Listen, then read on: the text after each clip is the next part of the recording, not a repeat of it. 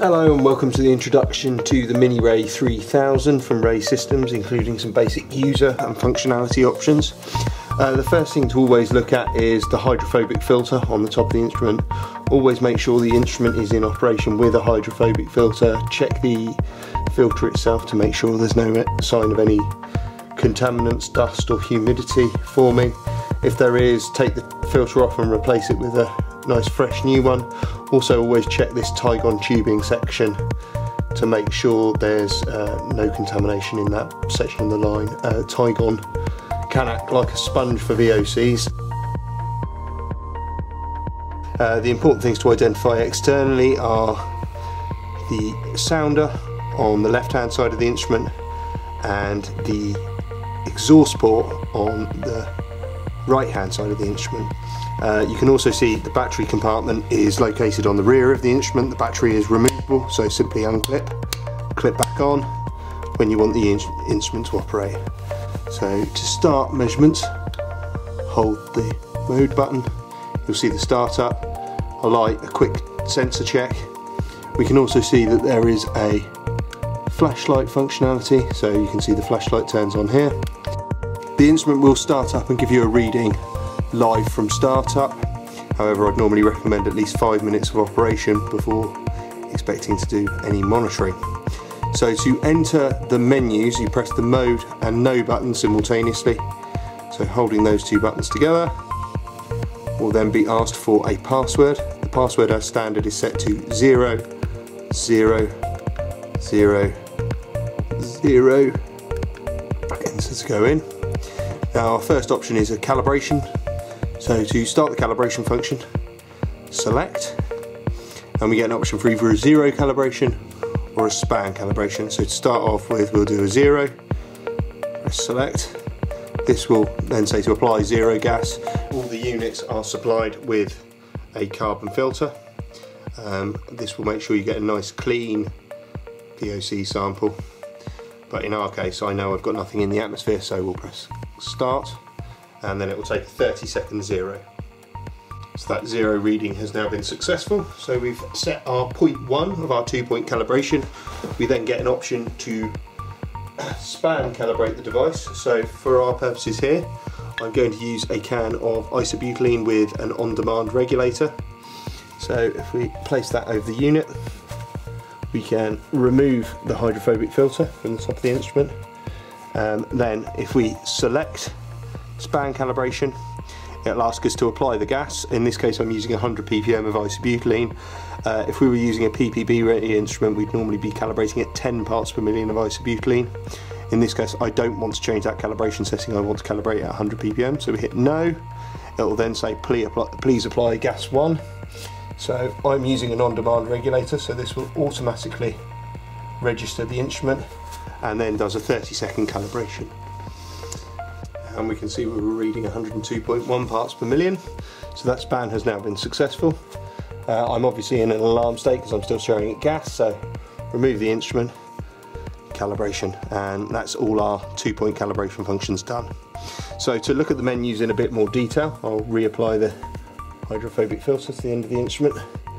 If we go back, we also get the option for measurement settings, so looking at things like our measurement gas. So if we select that, we can see from my existing list, my last 10 gases used, or the total gas library. So to skip into the gas library, this also means you can input any preset correction factors for any gases you may want to measure. And if I go back, we can also do some custom gas settings, so dependent on if you have a standard gas calibration mix, you may want to do a custom gas correction factor. If we just now go back, we can also look at our measurement units, be they parts per million or milligrams per cubic meter or micrograms per cubic meter.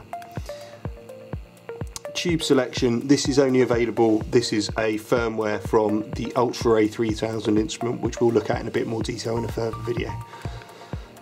So if I go into the alarm settings, I can look at things like my high alarm, I can change my low alarm settings, Stell alarm, TWA alarm, and our alarm mode. So be it an auto reset or a latching alarm. or I can look at the buzzer and the light settings, so whether we have a buzzer on its own or a light on its own. In our data log settings, we can change things like clear the data log or change the interval period. Look at the data selection, so what sort of things we want to log, be it minimum, averages, etc., STELs, TWAs. Our data log type, be it an automatic or a manual. So an automatic means it's data logging from startup, and manual means we select calibrate to data log, and then we're back to where we started. Back, our general monitor setup. This is mainly for operational things like the operation mode, be it search mode or hygiene mode.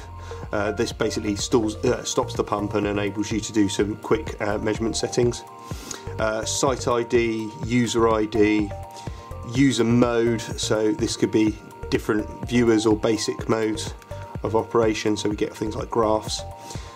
Date, time, pump duty cycle, so how heavily the pump is working, pump speed, temperature units, language, real-time protocols, power on 0, so whether it does a 0 at startup, unit ID, LCD contrast, lamp ID if we particularly want to put one in, pan ID, and the pan ID is mainly for use with things like the mesh guard system when we want to look at wireless options. So if we go back into the general instrument operation, we've got a good idea of the menus now. You can see my direct reading levels of what we're seeing in the atmosphere here at the moment. We can do an alarm test. We can look at any TWAs and STEL values. We can look at time at date settings and temperature settings, what particular calibration gas we're set for at the moment, our measurement gas, our calibration gas, enter PC communications. So if you want to communicate with the PC via the either the travel charger or the stand-up desktop charger, you can enter PC communication and stop the measurement. This is also where we would get into the RAE 2 functionality as well. And then we're back to where we started. Turn the instrument on, it's a simple 5-second countdown. And the unit is now in an off position. Lamp cleaning is going to be something that's needed to be done frequently, so in order to clean the lamp on the instrument we need to unscrew the top section here. This will simply unscrew, this section comes off. You can see there is a additional level of filtration in there. We can remove the sensor block from the top of the instrument, and we can then see the lamp is now exposed. It's important not to touch the surface of the lamp, but use the cleaning solution that's been provided by RAE Systems. And then we want to reattach the sensor block, again making sure we don't touch the sensor block at the top here. We can replace the sensor block section, clips back into position, and then reattach the probe. And that gives us a full synopsis of the MiniRAE3000 series from RAE Systems.